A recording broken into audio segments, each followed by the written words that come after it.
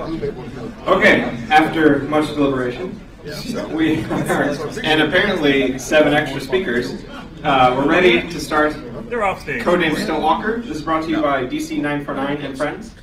And you may notice that talk details are quite sparse in your programs, so I suppose I can't give you much more information than what it has there, but much fun will be had. So, take it away. Hey guys. So, bit of an interesting thing that happened today, and we'll get into that. But this is our Stiltwalker talk. We had a lot of fun doing it, and we've got the rest of the crew up here just to hang out and have drinks with us. And we really hope you guys enjoy this as much as we did, and let's get it rolling. Go ahead. Oh, I gotta hold it up to the speaker because you know we don't know how to have microphones.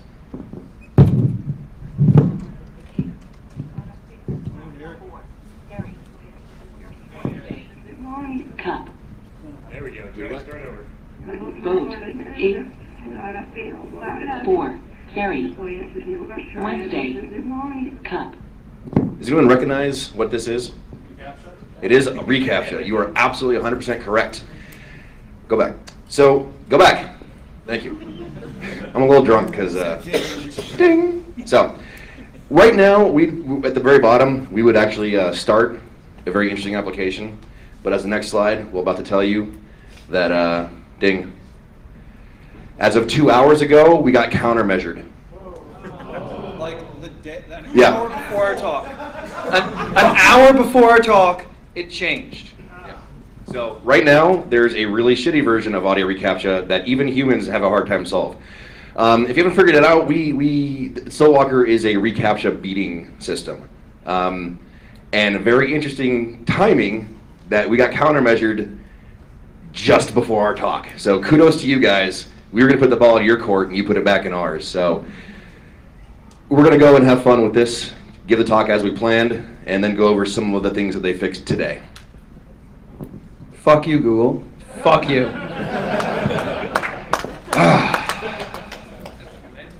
Ding. Who's that? That's me. So, is anyone not familiar with what a CAPTCHA system is? Because I'm going to be really surprised, but we won't haze you, I promise. Well, I mean, you're British, and you're wearing a Burger King hat, and you're Russian. So at least the third one should know. Fuck! Hang on a second. No comments from the peanut gallery without a microphone. So everyone's familiar with what CAPTCHAs are, so we can just skip this fucking slide. Why reCAPTCHA? Good question. Not so much relevant right now anymore, but fuck it, here we go. I got my own mic. It's not working. It's not working? Ding. Oh, yeah. It's not working. So you need this mic. Alright, pass the mic, my friend. Alright, so at ShmooCon, there was ice. Yeah, ice. Okay. At ShmooCon, there was some vendor who had some contest where you win a Kindle Fire or an iPad or some shit like that if you tweeted something and had the most followers. So we were like, okay, well, how do you make followers? You make an account, you make it follow you, and now you have a follower. So if we can do this more times than other people, we'll win. And that's how Jeff Paul and I got started with working on reCAPTCHA because Twitter uses reCAPTCHA to create accounts. So you create an account once, works fine. No reCAPTCHA, just you're good. You create another one, okay, fine. You create a third one, it's like, you know, I think this might be a bot, so I'm going to make you solve a reCAPTCHA. And we're like, all right, well, we just need a script that can also solve reCAPTCHA, and then we're good to go, right? Yeah, that's all we have to do. Yeah, so, I mean, so we're like, all right, well, let's just do that. And we spent, 8 hours or so at ShmooCon working on that. Didn't work out so well, but we were making progress, just wasn't there. CP had a different motivation. I had recently left Maryland and moved to Virginia, and I was kind of bored. I'm like, what can I fuck up that's not boring? Oh, reCAPTCHAs. And they probably planted the seed in my mind when we were at ShmooCon. So subliminally, somewhere in my mind, reCAPTCHA was floating around. I'm like, all right, reCAPTCHA sounds like a fun thing to fuck up. Let's fuck it up. start digging into it, find some fun things, and I hit up Adam because this is the guys I like to work with, and they do really good work. And I found out that they were also still working on it. So we joined forces, and Codename Stiltwalker was born officially, and we started working on it. Ding. Lexicon. How many words are in audio reCAPTCHA? 58. In different groups, well, was in reCAPTCHA. 58. Colors, numbers, vehicles, all kinds of things. And that's it. You have words and you respond with words. That's how CAPTCHAs work. 58 is not that big of words. There's I think it goes over that somewhere else, isn't it? And I'll do it now. There's 6 words total that it says to you, and you have to respond with 5 out of 6 correctly, and then you win that CAPTCHA. So, yay. Well, the reason is for humans, because sometimes we're dumb and can't figure things out. So, you may have seen the 3 of us wearing some weird shirts last night that had some of these words written on them, and that was just because we were bored and wanted some shirts to screw with you guys. These are strange one-off words. We don't know what these are, and I'm sure there's a reason for them, but they don't match anything else, and they only come up in maybe 1 out of 5,000 CAPTCHAs. Really peculiar things. If you want to play the first one. Listen to the 3rd word. Cup. 3. 8 Christmas. So 8 Christmas doesn't really match anything, and the word 8, and it's one word. It's because we know there's only 6 words that come out of the system, and even with 8 Christmas, there were 7 words if you chop up 8 Christmas. So we assume that 8 Christmas is one word. It does not actually validate on 8 Christmas or 8, so we don't know what it is. Some kind of interesting relic. There's some other weird things that we found, and we'll play these real quick. Black hole white. Black hole white. Red line purple. Red line purple. So I don't know if you've ever listened to reCAPTCHA, closely. There's the foreground noise, which is the words that you want to, get, and then there's the background noise, the kind of background radiation to screw up bots from being able to figure out where the word is. Just take a listen to this and see if you can figure out what this is. Boat. 8. 4. Ferry. Wednesday. Cup. So it's a little bit quiet with this, but did anyone figure out what the background noise was? Well, I mean, too human for that. Yeah, we can play it again. Why not? Boat. 8. 4. Ferry. Wednesday. Cup. Anyone? Is it just backwards? Backward speech. Yeah. Nailed it. So really interesting. So now we're going to reverse the whole audio and now listen to the background speech again. What? Yes, no. You're right. So you might have heard it. It says something about struggling to stay open. We actually spent a lot of time listening to those background samples, trying to figure out where they came from. Turns out they're radio broadcasts that Google chopped up and used 3 at a time. So there's 3 distinct different samples being played in the background for the noise. I initially heard that and went, holy shit, they're using Google Voice phone calls as background. Those assholes! Turns out, not so much, but that would have been great. So radio broadcast, interesting. Ding. That's you. So the first thing you got to do when breaking any CAPTCHA really is split it into pieces, because to try and do it all together, it's pretty hard, and there's 58 words. You got to get 5 right, so you're not going to guess that. So you got to split it. But can anyone guess, looking at that image, where these 6 words are? So that's a spectrogram. It's on the x-axis it's time, and the y-axis is frequency. You do a fast Fourier transform to split it up by frequency over time, and the color is the amplitude. The brighter it is, the louder it is. So if you look at that, the background only goes up to about 3.4 kilohertz, whereas the words go up to about 5. So if you just look, you can kind of pick out the words pretty easily. That's kind of a fail on Google's part. Yes. Ding. Okay, so our first splitting, our solving technique was to say, okay, let's look at those images.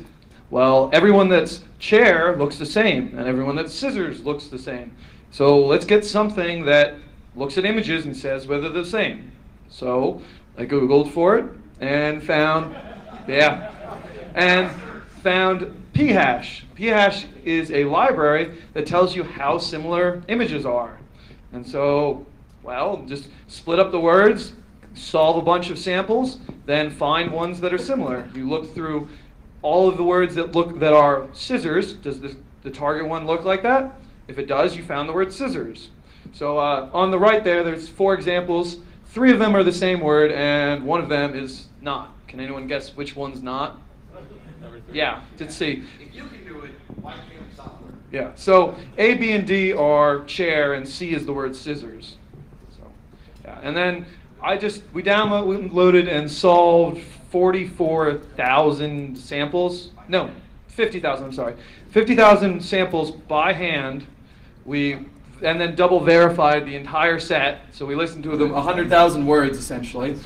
And then we got the spectrograms of all of them, split them up. And so now you download a CAPTCHA, you split it up, you take each word, and you use phash to compare this spectrogram slice with one of your samples. And then again, and again, and again, 50,000 times until you find the 5 closest ones, and the 5 closest ones are the word. So I'll search for the 5 closest ones in chair, add up the distance, then I'll search scissors, add up the distance, and the one with the lowest distance is the word. And so that's one of the solvers we did. It didn't do as well as the next one. Ding. So Jeff Ball came up with the phash stuff, and it was working at what, like 30% overall accuracy? Blah, blah, blah, Yeah. blah, blah, blah. Anyway, Rebel. Different slide. I've been drinking. No comments about a microphone. So he had his method, and I had a machine learning class from Stanford. It's a free online class. You guys might have seen it advertised on the internet. And I was like, well, why don't we just take all that audio data, throw it into our network, and just get the answer? I mean, how hard could it be, right? So that's what I tried to do. And so the machine learning is a supervised learning, which basically means the machine can't figure it out by itself. It needs a person there to get it started. And that's what the solving was all about. We had to solve lots of CAPTCHAs to train the computer so it knows what white and black and orange and red line purple, okay, maybe not that one, but all the different words. We need to know what they sounded like, what they looked like statistically speaking, from just an audio analysis standpoint. So it doesn't know that the word is red, but it knows that if it looks like this, then I should give you this answer, which is good enough for us. So the neural network is similar to linear regression. So I think that explains everything pretty much, right? Okay. I'll explain what linear regression is. It's actually pretty tough to explain machine learning in 20 minutes. But it uses linear algebra. There's a bunch of matrix math in there, so anyone who's heavy in math at least knows what those words mean. There's not enough time to explain how neural networks work, so I'm not going to try, but yeah. Ding. So this is how neural networks work. Okay, so if you look at the graphic, we have some stuff on the left, a bunch of stuff in the middle, and some stuff on the right. So the stuff on the left is the actual audio file, and it's represented in numbers, basically. So we have how much audio is between 0 and 2.69 hertz, how much audio is between 2.69 hertz and 5.38, and so on and so forth. If you think of it like, how much highs does this have, how much mid-range, and how much bass, like from a stereo concept, it's the same thing, but just with a whole bunch more bands. So it turns out we have 2,048 bands in our example. It goes through and does a bunch of calculations and comes up with some hidden nodes. I'll explain that in a minute. And then it goes from those hidden nodes using the same process to get to the output. So the output nodes on the right are red, blue, all of our different target words that we're looking for. There's only 58 of them, so we have 58 output nodes on the right, 2048 on the input, and so, okay. If you think about the word red when they're saying it, there's going to be a certain amount of bass, a certain amount of mid-range, and some highs. And I have it broken up into, what, 8 different columns here, 9 columns. So this is what the word red might look like. Not so much bass, a bit of mid-range, a bunch of highs. The word blue is going to have a different signature. You have different phonetics there, and you come up with not much bass, a little bit more in the low range, on the mid-range, and not so much on the highs. Green has a different signature altogether. Okay, so this is some word that we don't know. Now, does anyone care to take a guess at what word you think that is, if it's one of the 3, red, blue, or green? Green, you're wrong. Okay, red, yes. And the way you figure that out is it's closest to the red in every different iteration. So, okay, you know, on the highs, on the very high end, it's way far away from green. So that's a big penalty towards green. And what you do there, without even thinking about it, is you're measuring the distance, so the error rate, between what we have and every single different thing that we know about.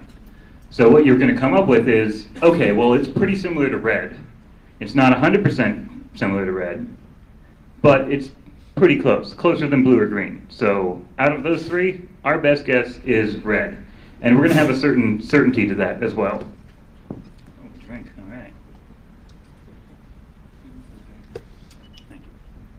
All right, so the problem is, if every red sounded absolutely identical and there was no background noise, then this would work perfect. We only need one sample.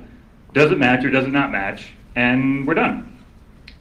With the background noise, like, there might be a different amount of bass because you have some backwards word that has some bass in it, mid-range and highs as well. So the neural network basically tries to figure out what does red sound like, and you're going to have a whole bunch of different reds. This is just one example. Inflection. Yeah, there's different inflections for each time it says red. So sometimes it'll be like red, red, red. So they're all going to be slightly different, and our machine learning needs to account for that. So how do you draw a line through that to say, okay, this line represents what red is? It might be a little bit different than that based on the background audio. It might be a little bit different based on the inflection, but this is basically it. And as long as you're close to this line, then we know you're close to the word red. So we could just say, okay, just draw the best fit line here, and that, I mean, it doesn't go through all the points. I don't think it goes through any of the points actually, but it goes through, and it's pretty close. So that's one way to say, okay, this is the word red. But what if you made it slightly curved? Okay, that's a little bit better fit. That's probably more accurate. What if you made it a little bit more curved? What if you made it really curved? Now it goes through every point perfectly, so your error rate would be 0, right? Turns out that only matches that particular inflection of the word with that particular background noise, which is not terribly useful. So this line probably is not as accurate as the previous line. It matches this sample better, but it won't generalize to other samples as well. So it's a trade-off, right? You know, you don't want to be too dumb about it and have some straight line that, you know, is pretty far off from everything. But you don't want to overfit and have it match this one sample really well, but not match other things that actually are red. So you have to find some kind of middle ground. Turns out, machine learning can do that for us, which I'm all for that. Less work for me, right? So that's what these middle nodes are. These middle nodes are the hidden layer, and each one represents a different line. So one might be really squiggly, one might be less squiggly, and just all kinds of different variations. And the reason they're different is because we just randomly initialize, and then as we train, we get closer to what it should be. And the more we train, the more they're going to converge. And we have to be careful not to train too much or too little, just like the Goldilocks, not too hot, not too cold. And we basically use this process to get from the inputs of sound to our hidden nodes, and then we run the same process on the hidden nodes to get to our output. So we'll have a number of our certainty for, we are 0% certain this word's red, and 3% that it's blue, and 97% that it's kettle, Okay, well then the word's probably kettle, so we choose kettle and move on to the next word. Ding. Backup solvers. Turns out, since the machine learning doesn't get it right all the time, but we have a certainty, we can do better than just one set. So rather than having one solver, well, they're reasonably fast. Why not use more than one solver? So we can have a neural network with 1536 hidden nodes, and another neural network with 2048, and another one that's trained on a different set of samples, another one that's trained on 500 iterations of running through the training, and one that's trained on 5,000 iterations that took a week and a half to train. And so when you, on a quad-core 3.3 gigahertz processor. So it was a long training set that drove us nuts trying to, waiting to see how well it did. But so our current best solver has, best solving chain has 13 different solvers with one p-hash, because I mean there's only one variation, and 12 different neural networks in front of it that solve it, get a certainty value, and then we just pick the highest certainty value. And so we can just...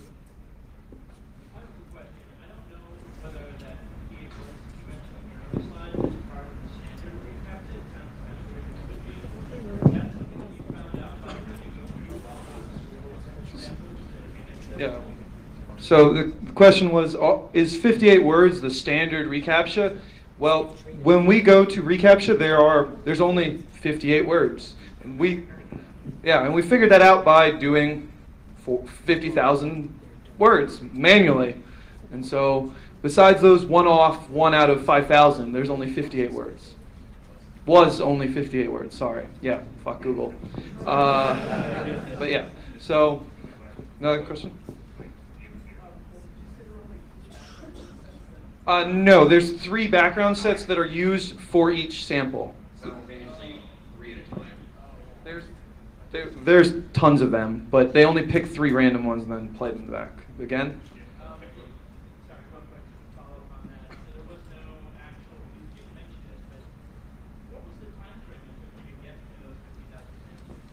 Okay, so we solved them in several. We didn't do 50,000 to begin with. We solved them in sets. So the first set was 6,000, and I think that took me like, I don't know, maybe 5 hours of words, or no, and then another 5 to double verify. What? Another thing, when you're listening to boat, boat, boat, boat, boat, boat, boat, boat, boat, kettle. Oh, wait, let me fix that one. It gets, like, it will drive you bonkers. You have to take a break. Yeah. You know what I'm saying? I'm just going to double follow up and just hijack what he was saying and hijack what he was saying. Seriously, if you've ever wanted to listen for one word for several hours at a time, give us a call, because like we might work on this in the future, need some more validators. It's maddening. Sitting there and yeah, there's a volunteer. CJ, come on up, join the peanut. Mechanical Turk, that's good. So one of the samples was really tough, and I'll get to you in a second. One of the samples was really tough. Boat is a horrible sample, because unlike any of the other words, boat is very special. Fuck it. Boat, one of the inflections, has a significantly higher amplitude than the rest of the versions of boat. So if you're sitting there with headphones, manually validating a set of boats, you're hearing boat, boat, boat, boat, boat, boat, boat, boat, boat. Ah! So you're sitting there for hours hoping to God you don't blow your eardrums out while simultaneously trying to make sure that you have 100% accuracy in your manually validated samples, because you don't want to throw the neural network off. It needs to be validated. That's what we're doing. So he's right. You take a break maybe once an hour, and then you come back 6 hours later and do another hour, because it's absolutely maddening. One more question, and then...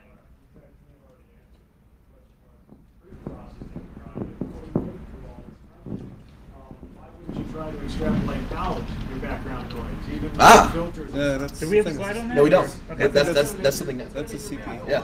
Yeah. Using a per sample, if you will, for your map. I got it. We don't want to mention the No, it's fine. We're trying to make sure all our slides are in order, and we're drinking, and just keep yelling out questions, and we'll just have a good time.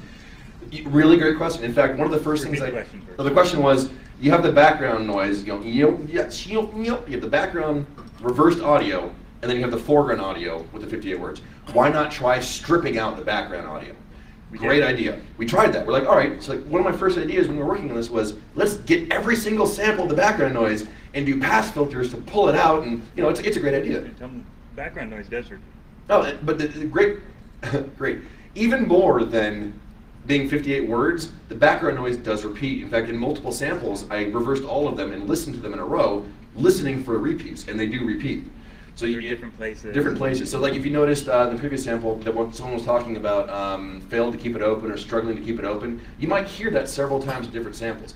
The tough part is though, there's 3 simultaneous instances of that background noise at the same time.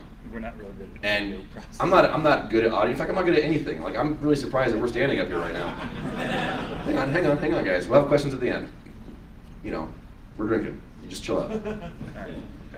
What was I going to say? Oh yeah. So it turns out, great question. That's a really hard thing to do. First of all, really hard thing to do. Second of all, at some point we're like, you know what? Let's just try ignoring it and not worrying about it. That's what humans do. And that's what humans do. Turns out it works really well. So untangent to the untangent, untangent to the untangent. Back on Pop the topic. stack 3 times, and we're back to me where, so yeah, use lots of backgrounds, backup solvers if the first one doesn't get a high enough certainty for you. So, yeah. Moving on. Ding.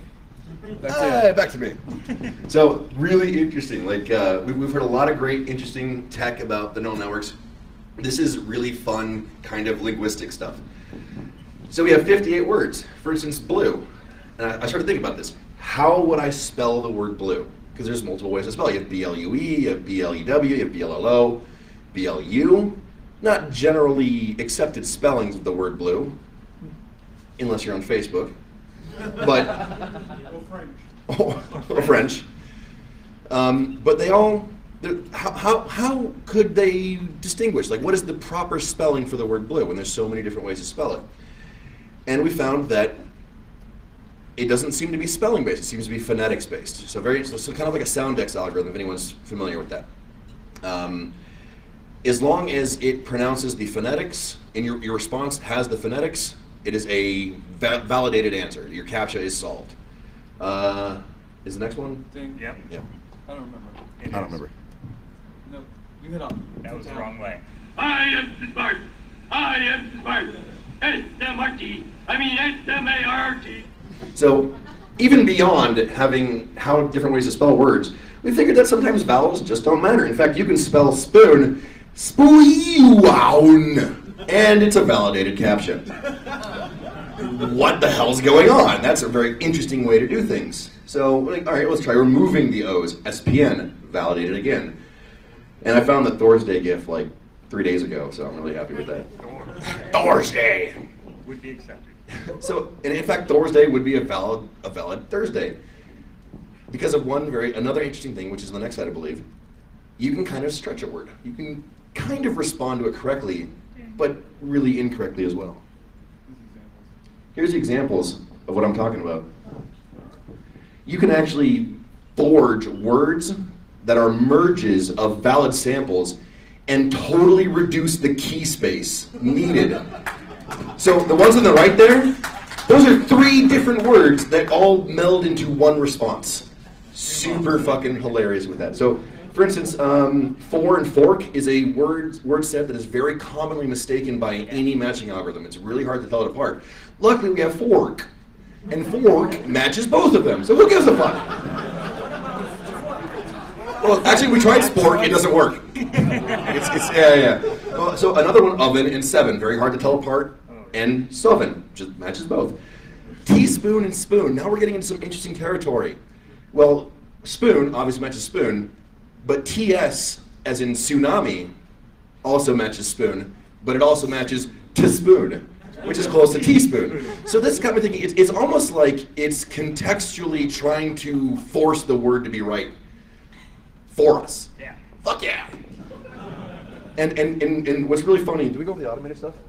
Yeah, that's All nice. right, so the three furs on the right hand, fantastic. The top one, van and wagon, this is actually a second version of that merge. The first merge was another really great merge.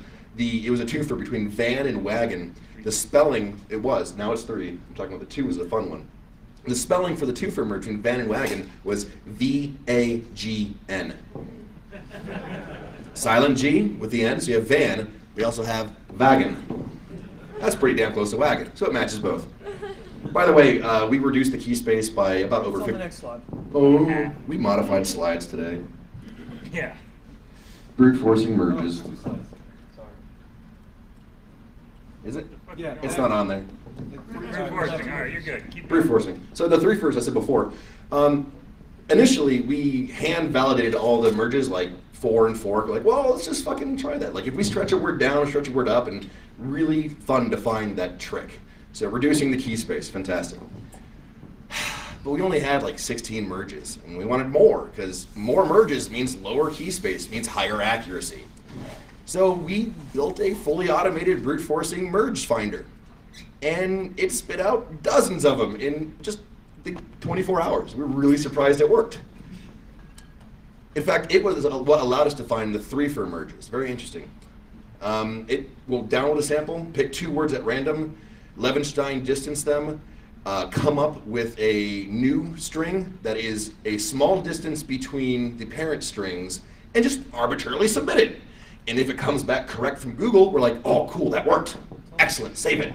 It's only 5 words. It's only, yeah, so 5 out of 6 words. When you want to do word verification like this, you actually just don't respond on the 6th word. So you're like, oh, the words were boat, blue, table, kettle, kettles, and rocket. And we just don't give train. We don't give train. And then we pick one of those 5. If it comes back right, we have a merge. If it comes back wrong, we don't have a merge. Really fucking fantastic stuff. So, fantastic. All right, so now, at this point, we have so many merges that came about from the brute force merge finder that we have multiple merges for multiple words, as in we have blue and bike, we have blue and black. Well, which is better to use when you have blue? When your top rated response from the neural network is blue, I'm 80% sure it's blue. What about the other fucking 20%? We want to make sure we have that solid. So we invented contextual merging based on certainty. So the neural network spits back its top 3. I'm 80% sure it's this, 20% sure it's this, and 0% sure it's that, because I can't do percentages in my head. So, 110% certainty. But it takes those top words that the neural network chain thinks it is, and says, do we have a merge for these words in our database? We do? Cool, use that. So even if we're 80% sure and we get it wrong, if it's right on its second guess, we get it right. If it's right on its third guess, we get it right. So even when we're wrong, we're right. And when we're wrong again, we're right. Good stuff. Ding. Ding. Adam? So we wanted to see, well actually, I came across some research on audio-based CAPTCHA systems in general, just haphazardly. It was not, I wasn't going out and looking for it. I was looking for something else at the time, which I eventually found. But I came across this and I'm like, well, that's interesting. That last point's not valid. And not anymore. yeah, okay. So we found that there were 2 different, okay, so there's an old audio CAPTCHA system before what you heard today, and it only had 2 voices, and it only said 10 different things total. It was the numbers 0 through 9, and that's it. So if you were to randomly guess the answer, you'd be right 1 out of 100,000 times, just randomly. This is the system that the other people attacked, the universities. That's not what we went up against. The new audio system, like we said, had 58 words, so if you were to randomly guess, you'd have 1 in 38 billion. That's different odds than 1 in 100,000 for any of you who aren't good at math. Yeah, so we had, it's apples and oranges, right? But no one, we haven't found anyone who had attacked the new system. We only found people who attacked the old system. Up until today, the old system was still available if you had no script. So instead of hearing boat and kettle and rocket and so on, you would hear the digits. That's no more. We'll get to that. Okay, so how did these universities fare? Stanford tried it in 2011, and they tried a whole bunch of different audio captures. With reCAPTCHA specifically, they got 1.52%. They weren't so good at it. But they put forth that if you have a botnet, 1 out of 100 tries, if you have a lot of tries, then that's, okay, that's reasonable. I disagree. So does Carnegie Mellon, who got 58%. Again, this is the old system, so, take it with a grain of salt, but, so this is the point in the presentation where we were supposed to say, oh, look at our live demo that was running and see what the accuracy was. Turns out, they changed their shit, so we couldn't do that. Yeah, here's but the video. Here's a video of our system running in the past. This was like a week ago. If you've never been burned by the demo gods, you don't know what just happened, but we pre-made a video. Learn. Don't make the same mistake. Do a live demo and have a video backup. Correct. So here's Selenium, which is a great interface for browser stuff, actually using Stiltwalker Correct. to use Correct. the DOM interface to fill out reCAPTCHA. Now, as you can see, it's a little bit slower, but it's just pinging through it, correct. And it's just kicking along. So that's pretty awesome. Next slide. Let's, oh yeah, explain Selenium, because that's just awesome. Selenium is awesome when it works. So it pulls up Google's demo page for reCAPTCHA, and then you've got to hit the little button that says "Give me an audio one."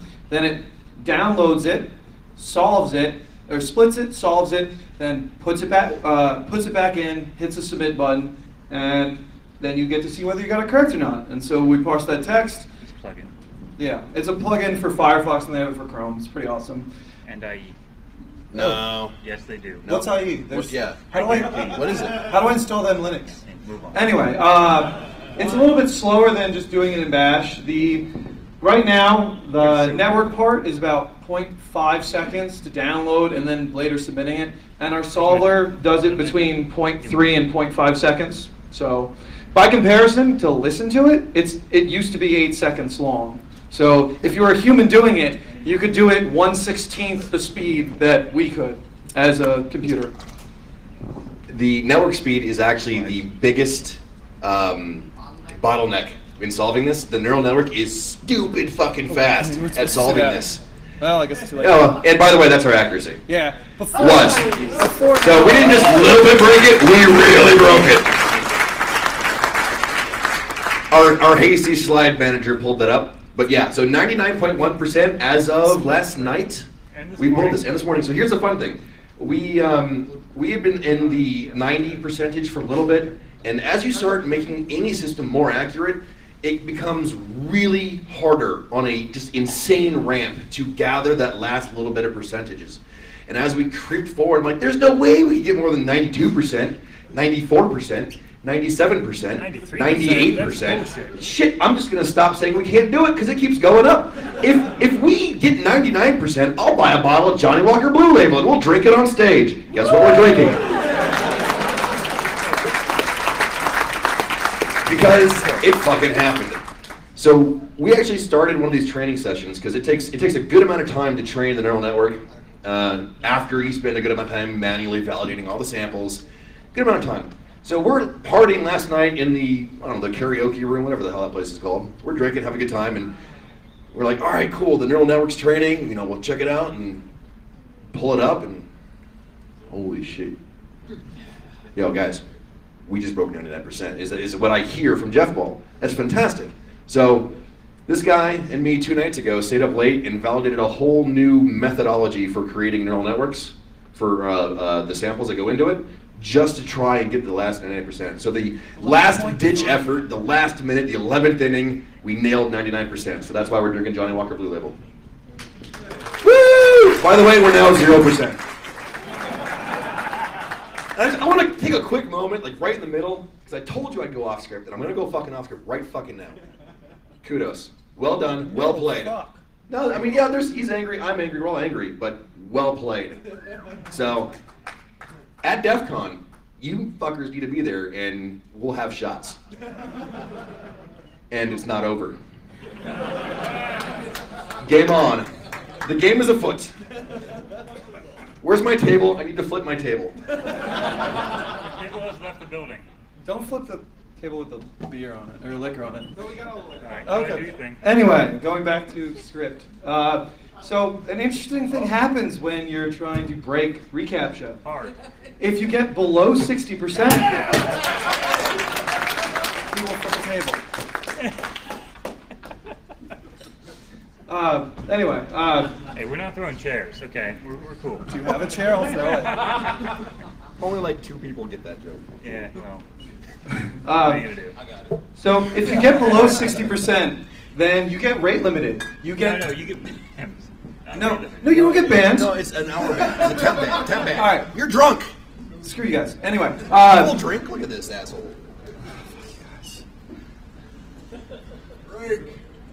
There we go. Blue Label. good stuff. It's chug. It's nice. So, when you're doing the audio captures, apparently they think the image ones are harder. So if you get below 60% on the audio, they make you do the image. And normally with the image, you can get a couple letters off, and you only have to get one image right. But if you get below 60% and then get temp banned, then you have to get the image exactly correct with both words. And so that was a problem. And so below 60%, it sucks because we'd have to start testing it, then switch IPs, and then start testing it, then switch IPs. And you'd have to continually do that in order to get your accuracy. But after we got above 60%, they must think we're human because they don't rate limit us anymore when you're getting... What? Universities, for example? Yeah. Oh yeah, like universities, but 60%, when you get above 60%, they're fine with just giving you as many as you ask for. And so... You must be human. You're solving it faster than it takes the audio to play. That is a shitty Turing test. Yeah, or we are as human. Ding. Ding. Oh, and this is my favorite part. So, when we were doing this, we thought, they wouldn't possibly give us the same sample more than once. Exact same. But they give us the exact same sample more than once. It's just on a very large scale. They have between 20 and 25 million CAPTCHAs. So over a long enough scale, you get duplicates. So you just need to download and solve a lot of them, like 15 million. So we downloaded and solved 15 million. And that was just how much our servers could do between when we figured that out and now. I mean, it's an asymptote, so they're exponentially harder. So as we got to 15 million, it gets harder and harder to get unique samples. So when we first started off getting samples, we'd get a unique one every time. But at 15 million, you only get a unique one 39% of the time. So if you just use that lookup table of MD5s that we have, you get 61% accuracy because you just look in the file. Is the MD5 there? Yep, submit it. And then you get 61% accuracy. And rather than taking 0.5 seconds like a neural network would, it takes 0.005 seconds. So, yes, and it's always right because we've already submitted it once before and it was right then. 100% right.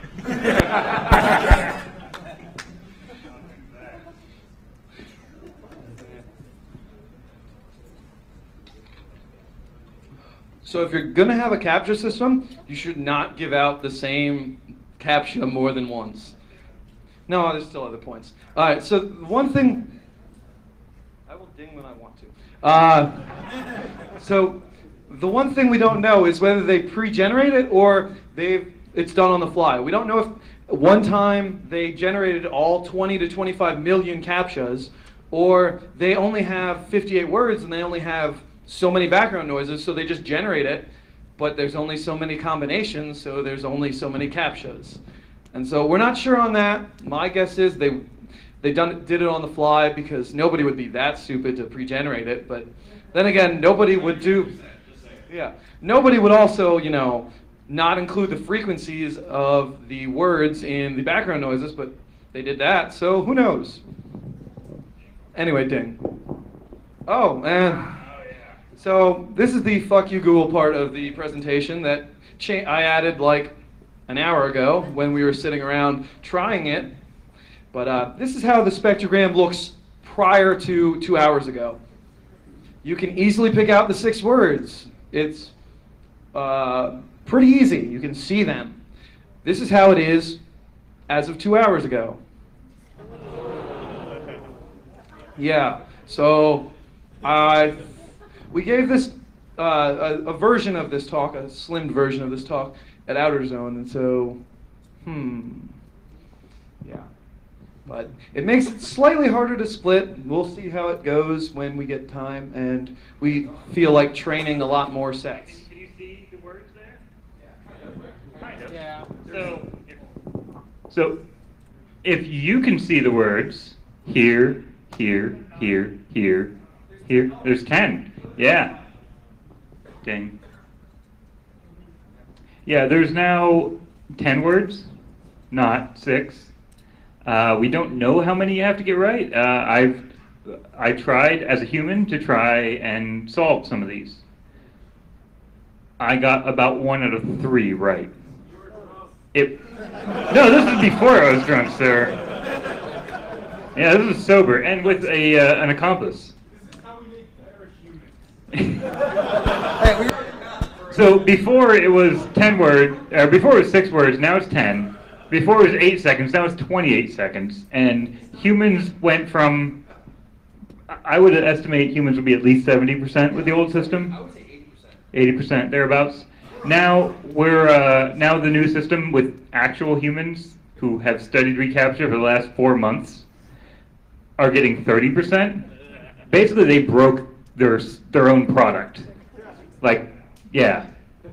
And one other thing is this might, and there's a couple people saying this, I don't know if it's true, we don't know if it's true, but they might have just implemented a shitty version of reCAPTCHA to fuck with us in our talk. And then, meanwhile, they're scrambling to try and fix it. Could be, could not be. I don't know, we don't know. But we're looking forward to the next round of this, because we're going to get you guys. And that's all there really is to say about that. But drinks in Vegas, seriously. So I'm just going to play the old version versus the new version, if you want to listen to it. Vote 4. Harry. Wednesday. Cup. So that was the old one, and let's see if you can tell the difference between the new one.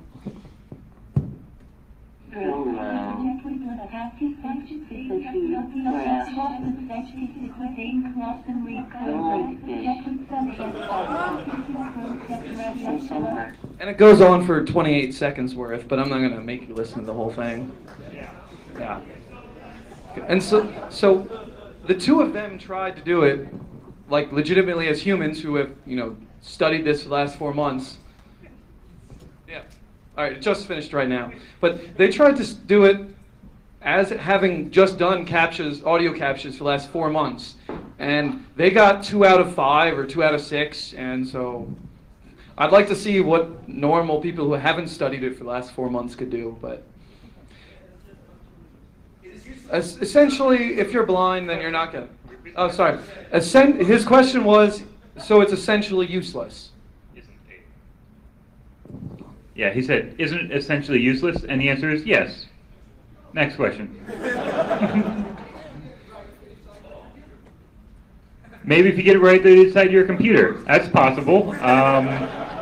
It said correct when I typed it in right with my fingers, but maybe, I don't know.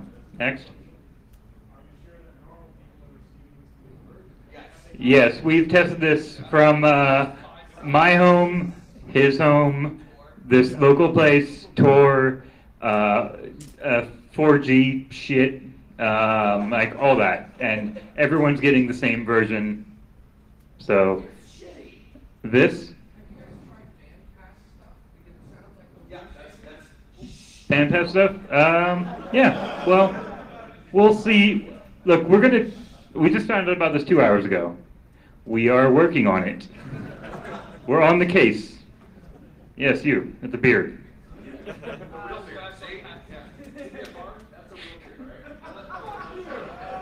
I want to hear your question, sir. Please, speak up. To that end, that you are working on it, are you sure you don't want to wait a week because it is functionally useful? Who the fuck cares? Are they going to break it again? We'll break it again. Well, no, I mean, all I'm saying is, this game is more fun.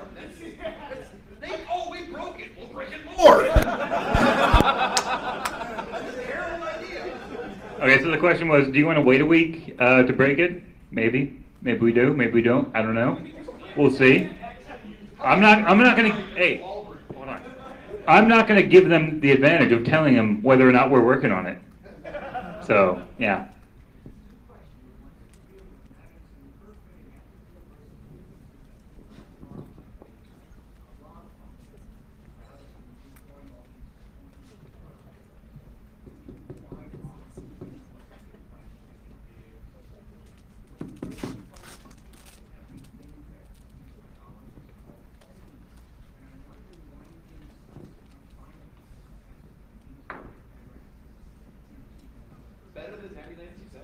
Okay, I'm going to address the second part of this question here.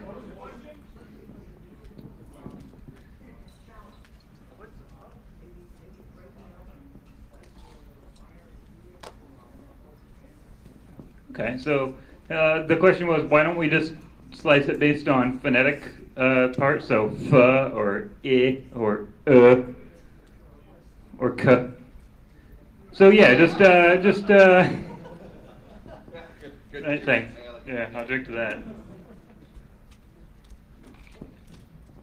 So the question was, why don't we base it up on every phonetic section instead of the whole word? We're working on it. That's a good idea. It turns out we're not so good at, audio processing. We just kind of like try stuff and see if it works, and turns out, well, 99% working, as far as I'm concerned. I'd like to point out that we're not experts in anything. He just learned neural networks. I have no knowledge at all about audio anything. And this guy is like Honey Badger. He just does not give a fuck. All right? We just were like, well, let's fuck it up and see what happens. And then 99% later, here we are. Oh, more to say. Huh? Okay, so again, getting back to the countermeasures after tangents. There's new words. Now there's island and October, when those weren't words prior to an hour ago. Butterfly is a word as well. But, well, they did it an hour or 2 hours before the talk, so it kind of makes me think that, hey, we should change this to mess with them. Yeah, fuck that. Anyway. Oh yeah, the background noises, they used to be public radio backwards run through it. Now they're actual English words, just at a lower volume. So while it's playing, they say the word pink forward, and you can hear that, but if you type it, it's wrong. So that's a little... Yeah, it's also, the actual words are longer and on a slow tone, whereas the background words are a high tone and they say it real quick. So they'll say pink, versus when it's in the actual word, it's pink. And so that might be one way we do something. That it is. Oh, and if you didn't notice from the last slide, they're also the same frequency of the background words are now as the actual words. So they apparently saw this and said, we probably shouldn't do that. I've got an idea. I've got an idea. I'm going to pitch it, because fuck them. We're going to beat them anyway. Or we're stuffing our feet in our mouth right now. One or the other. But because the words are much slower, like fork, Saturday, that's a lot more data to feed into the neural network. And more data typically means more accurate. Just saying. Yeah. Fine, go ahead. Ask it, know that. First one. Since you taught all this slave labor, you're going to release all this label about capture? Oh, hang on. Whoa, whoa, whoa. You're getting ahead of ourselves. Yeah, we'll get back to that. I saw another hand, because why not? Let's do it right now. Yeah. Sorry, one more time. One him, and then you. So you go to things called Open Smile framework. Open Smile framework. I've never heard of this. What is this? It's all audio features. So you don't have to think too hard about this fast forward transfer or anything like that. We got like 40 of them. I can read them off to you later. All right, we'll talk later. Why not? Any? Yes, you? We use socks instead. Socks. Yeah. So anyway, I'm sure it's not nearly as accurate as what you've got, but they, No. there's the audio recognition software has an API framework. Was it? Oh, so here's what. Have you compared it at all? Well, here's the cool thing about that. And no, we haven't compared it, but I mean, one of the things we realized early on is that if you're trying to create a audio captcha where there's a human voice speaking, how would you develop a system to throw off automated, phonetics detection, in like what you're talking about, speech to text kind of things? How would you do that? The background audio is still human voices, so it throws off whatever is trying to analyze it. And that's just a guesstimate because we didn't actually fucking try it. But that makes sense to me, right? Like, does that make sense? Kind of, yeah? Yeah. Yeah, no, we did. So the Google Voice has speech to text for the Chrome plugin. So yeah, so the question was, have we tried using their own tools against them? And the answer is, fuck yeah, first thing I tried. Because they've got a speech to text plugin system for Chrome, and the first thing we did was like plug it into that. Like, does it work? And the answer is hell no. And another interesting thing, the former words, the words that we worked on, it seemed to use the exact same text to speech system as Google Translate.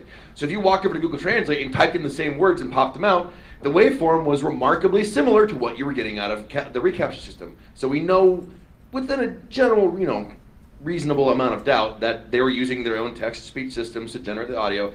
So we tried things in the beginning, like doing pass filters on same words, but ultimately we just ignored all the background and just trained on the garbage, and 99% later. So if you think about all the things that we used to beat the system, it was the splitting was a key part of it, which, as you saw by the spectrogram, it's much more difficult now. Yeah, that's not so easy as ding.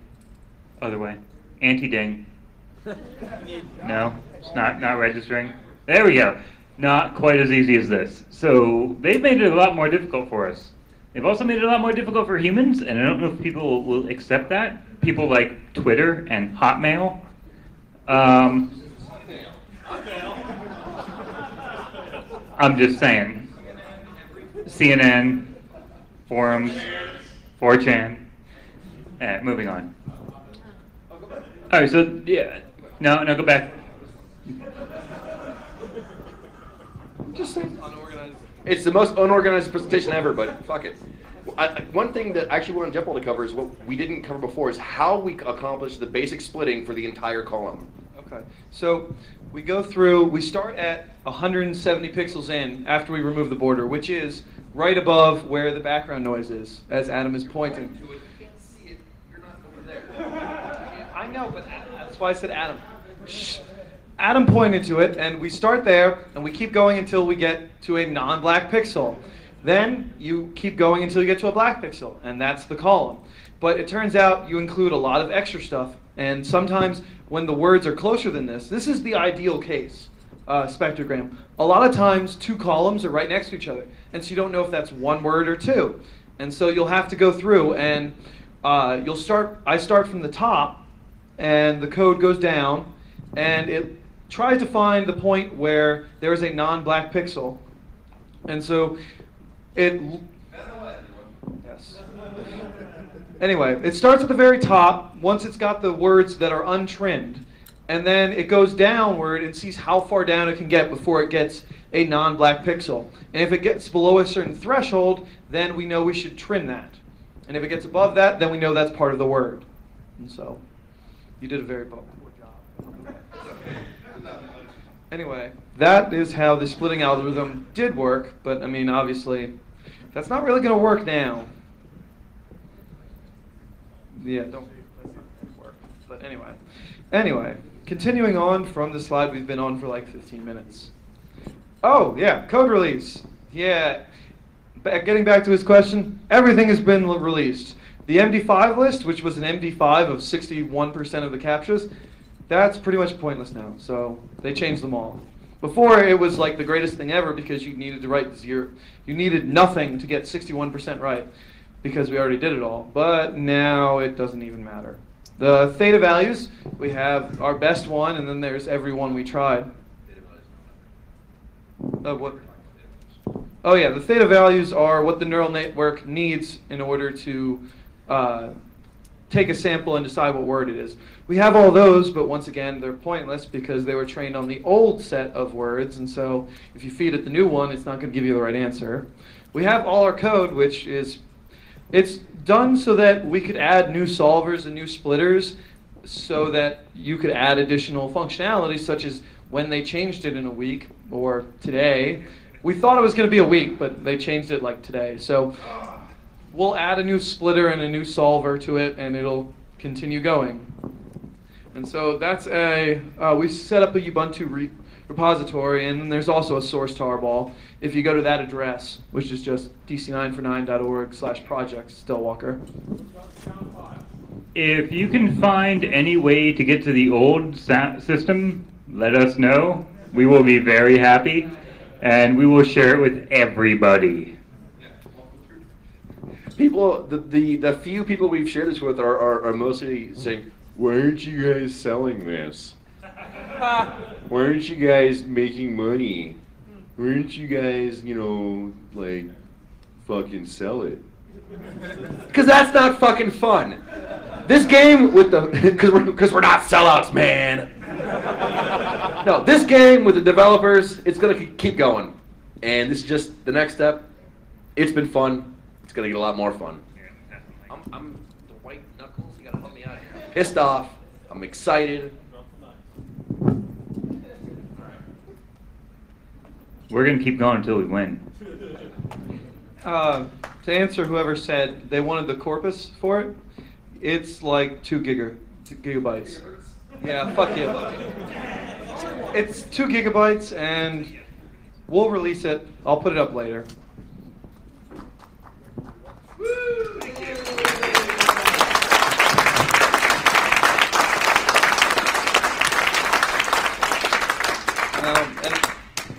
So all you assholes who had questions before, now's the time you're supposed to ask them.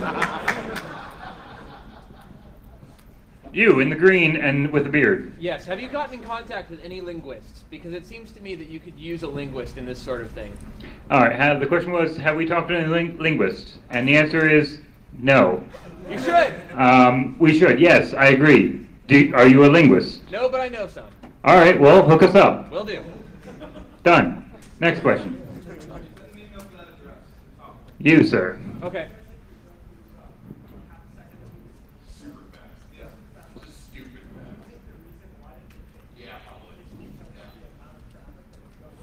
All right, so the question was, we were going through these super fast, like 0.5 seconds per CAPTCHA when it takes 8 seconds to play the CAPTCHA, and the question was, do you think that this is why they, found you out?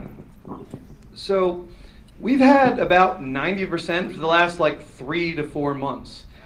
Yeah, 90% accuracy for the last 3 to 4 months. And so you'd think they'd change it prior to that because we gave a preview talk at Outer Zone. And so they did not. So yeah, I don't think that our tiny amount of traffic compares to our semi-tiny amount of traffic compares to everybody who uses reCAPTCHA. Tell them how many Oh, yes, and we did, my one server did about 300 to about 500,000 a day. And plus CP's server which did at least 500,000 a day.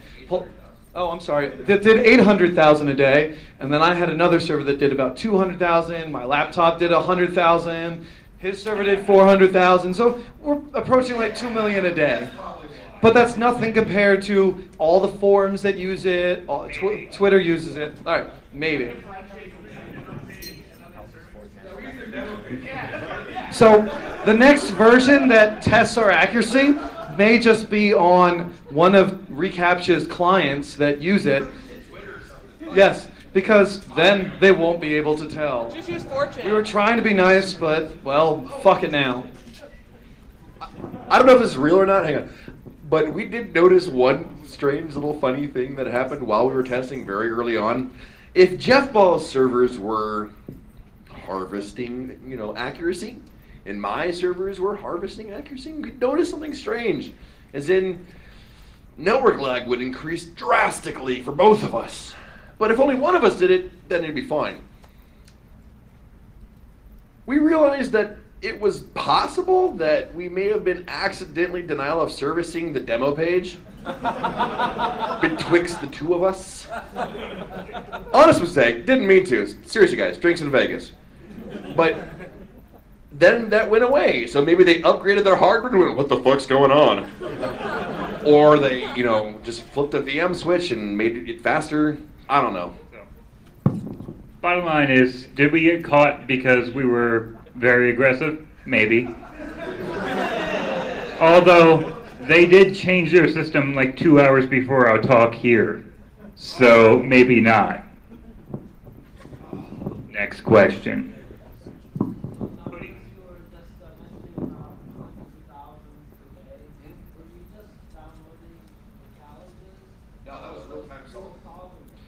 The question was if we were just downloading the challenges or real-time solving them. So you go to the demo page, that's one GET request, and they give you back the challenge ID and the link to the audio.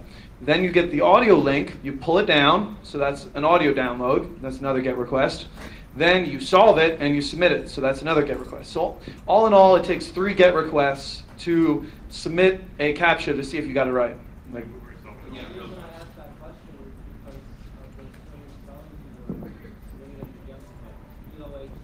Oh, POTE? So the question was if us submitting POTE for boat and plate and the other word that it matches, tip them off. And so maybe. Oh, we did have an option to not use word merges, but we didn't use it because we wanted to see the highest accuracy we could get, and word merging helps. Yeah. Question in the back? Does word merging still work on the new stuff, or have you guys not had time to test it? They just changed it. The question was if word merging still works on the new system. So we don't know how many words there are. We found out this while we were testing our demos for right now. Yes, and so when we saw that, we were table flipping at the point. I tried getting a couple of these right as a human. Like, I just wanted to use their service. And I got about 1 out of 3 right. We actually had syntax error helping us out, and we were like, oh, that was this word. Oh, I didn't get that, but you did, so I'm going to answer that. We couldn't do it. So, chances of them changing their system very soon is high. Yeah, so next question. No. Does it drop back to an easier version after so many times of getting it wrong? The answer is no. No, it doesn't. I wish it did. Blue shirt. Did it change everywhere or just on the demo page? Did it change everywhere or just on the demo page? Well, we thought of that too. Turns out it changed everywhere, which is very unfortunate for us and very fortunate for Google. And it sucks for any blind people, not deaf people. Blind people. Yeah. British guy. Why are we drinking Coke and Blue Label? Thank you! Because Coke and Blue Label is fucking fantastic. If you've never had a Johnny Walker, Blue Label, and Coke, it's fantastic. For 2 reasons. It tastes really good, and it pisses some people off. And if there's anything I like doing, it's pissing people off. and tasting good.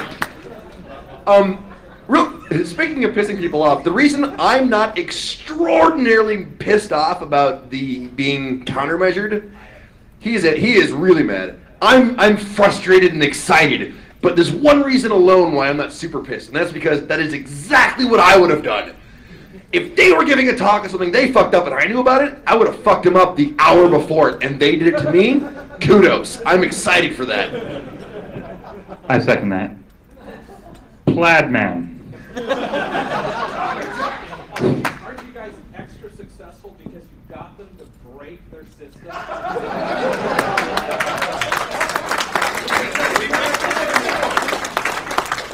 All right, so the question was, aren't we proud of being extra successful for breaking their system? I am, personally. I think my colleagues are as well. Thank you, yes. Well, I am a doctor, you know, I am esteemed. So.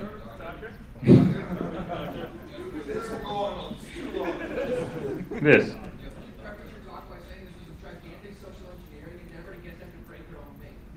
This comment does not count. We're done. Next. All right, so we broke reCAPTCHA.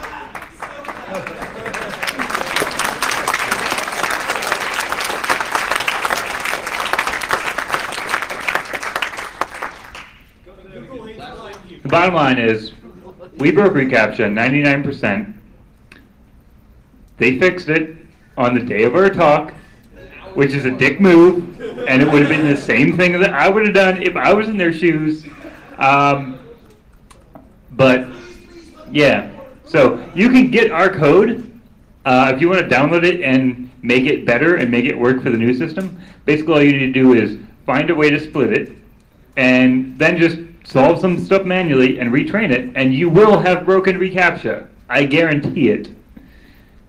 Sir? Call up some lawyers and file an ADA complaint.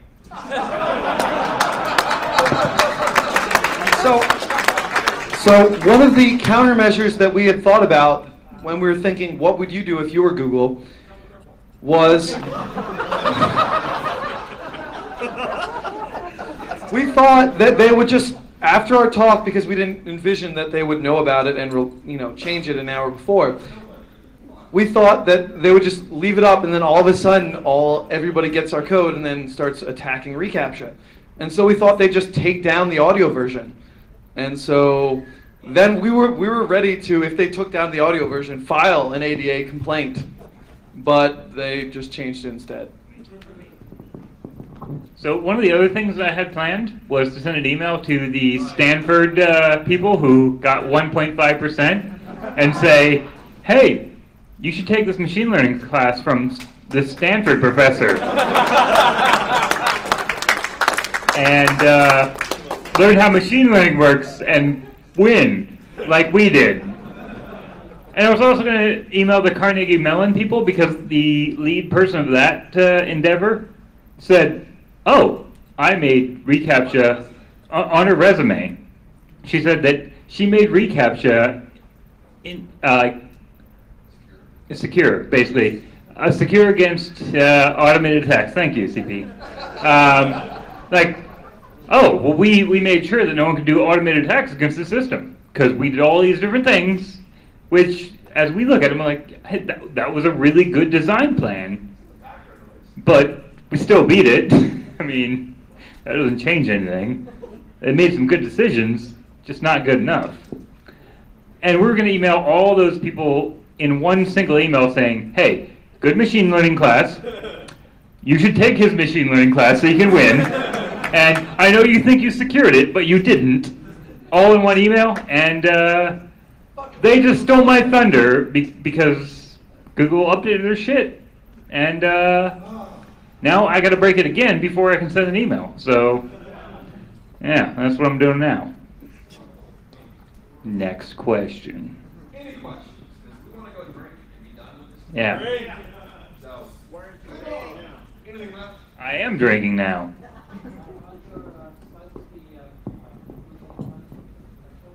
Yep.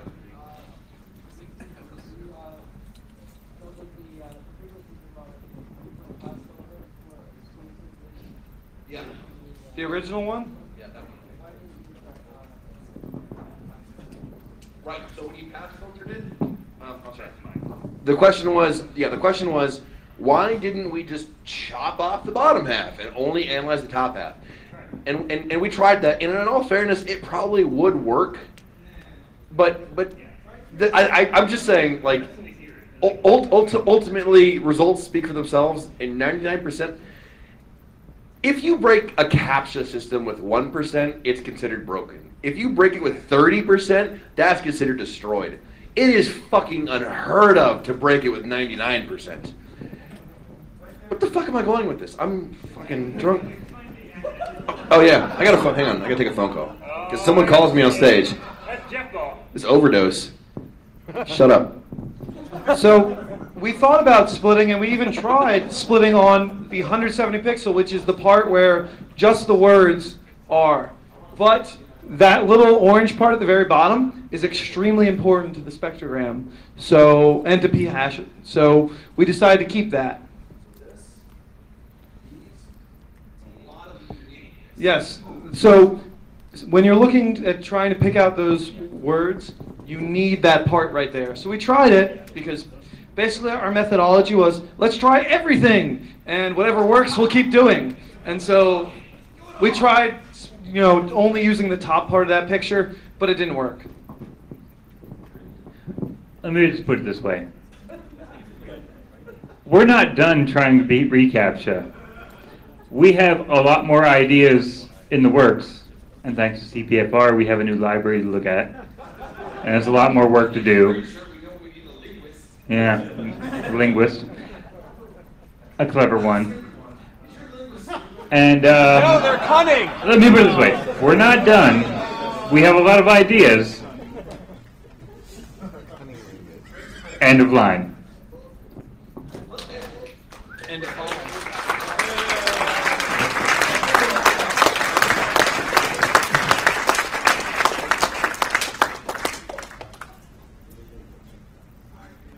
I feel that you should clap again, quite frankly.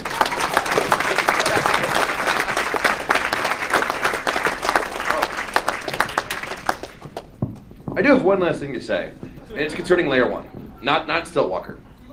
We love you. No, DC949, at least a good chunk of us, we gave our first talk here at LayerOne. And when we realized that Stiltwalker was going to turn into something a little bit bigger than we planned, like we were just fucking around on the weekends and nights and having fun, and it turned out to be fucking hot sauce and epic. And as I like to put it when I describe it to people, it's tits and booze kind of sexy.